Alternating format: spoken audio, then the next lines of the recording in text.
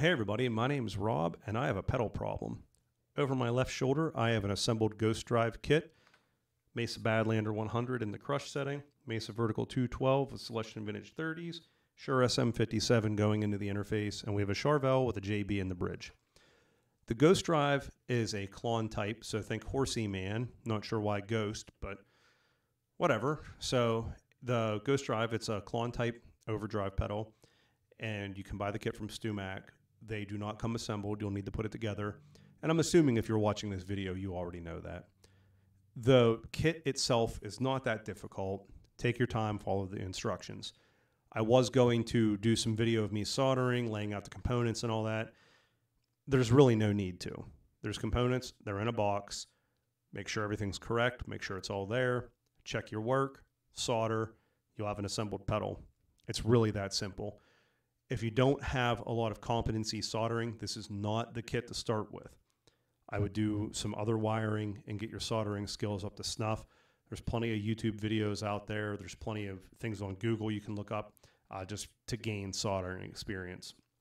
And then after maybe, you can do a couple clean connections, this might be a lot of fun. Just really take your time. That's what it comes down to. There's a lot of opportunities to make a mistake. And if you make a bad enough mistake, you can ruin your whole kit. So I have mine here, and I've noticed in other pedal videos that I've done, I run into this. So I'm going to try to keep it upright. If I knock it down, I'm not going to keep fighting it. From left to right, we have gain, treble, and our drive. So we have an LED indicator here, as you can see. So when the light's on, it's on. I'm going to give you the bass tone of the amplifier, and then we'll kick the pedal on, and I'll just go back and forth through some of the settings here. So I do want to say this. The manual is well laid out. The board that comes with it also has where the components go. It kind of feels like cheating, but honestly, it's not. Just a lot of fun. Read the manual. When you look at this, it tells you step by step where to put things. Just a lot of fun. I actually liked it so much that I bought the Screamer kit, and I need another overdrive like I need a hole in the foot. So without further ado, let's get started here. So the first thing you'll hear is just the tone of the amplifier, and then we'll engage the pedal.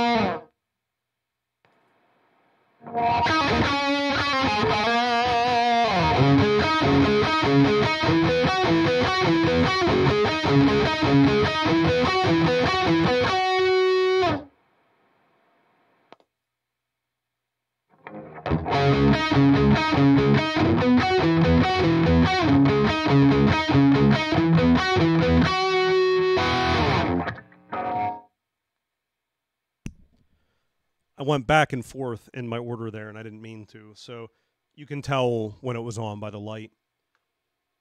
The first settings that we had on it, they sounded pretty similar, so I increased the gain, the tone, and then the output a little bit. You heard a little bit of noise here, and that's not the pedal. That's just how my basement is with the lighting and everything.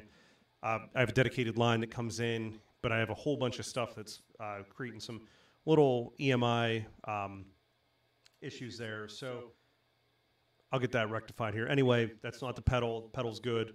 Let's get back to jamming.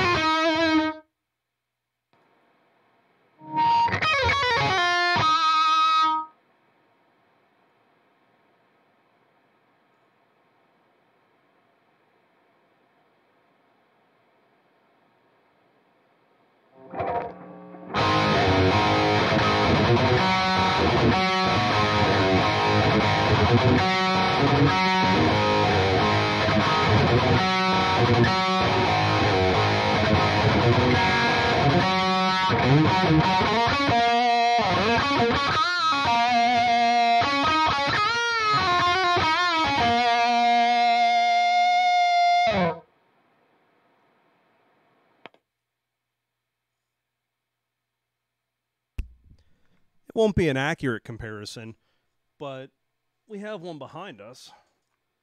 Why not take an Archer and set it to about the same settings here? So my output's here, my treble's here, and my gain is right there. Okay, yeah, let's do that.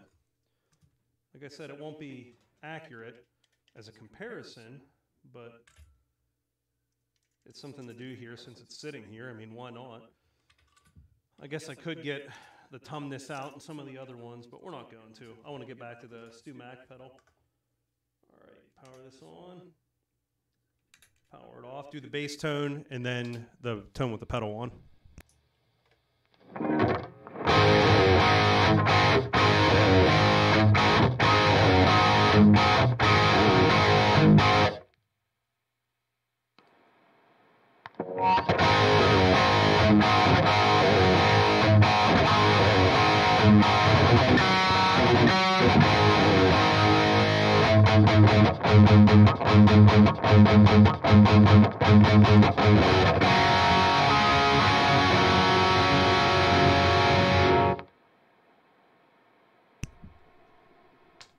I don't know. It sounds pretty similar to me. I'm sure that any difference is probably component variability rather than anything schematically. And I've had one of these apart. It does have the magic beans in it also. All right, back to this. Just because I have it here to do it, I'll put it in the clean channel. Now, for my style, I normally would not take a clean sound and then add an overdrive to it just to get a little bit of breakup. It's not what I would do. I like a really clean channel and then a dirty channel that is, compared to some of my other friends that play heavy metal music, I go with a little less gain than what they run. That way I can hit it with different boosts and then I end up into that extreme territory. Or I can roll back the volume and get some dynamics with it. So I'm going to move it to the clean channel. I'm probably going to do a really terrible job of representing the pedal, but so far I really like what I hear with it. So clean channel, then I'll go back to dirty and we'll close this one out.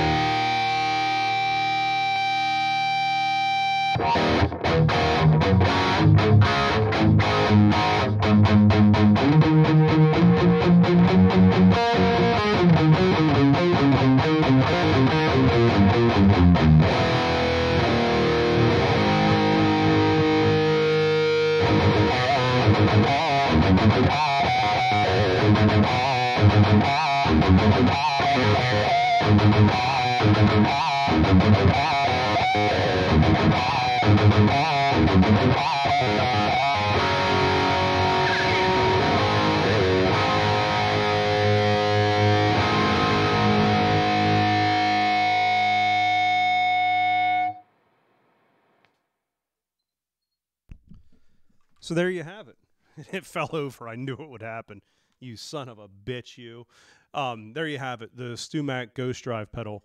I had a lot of fun building the kit, and like I said, so much so, in fact, that I actually ordered the Screamer kit, and I'm going to put that together this week. I expect I'll get a shipping confirmation today, and I'll have it by the end of the week. So I had a lot of fun doing this one. I kind of wish I would have done some of the sorting and all that on video, but it's resistors, it's capacitors, it's potentiometers. You put it together, you follow the instructions. There's a dude out there, his name escapes me.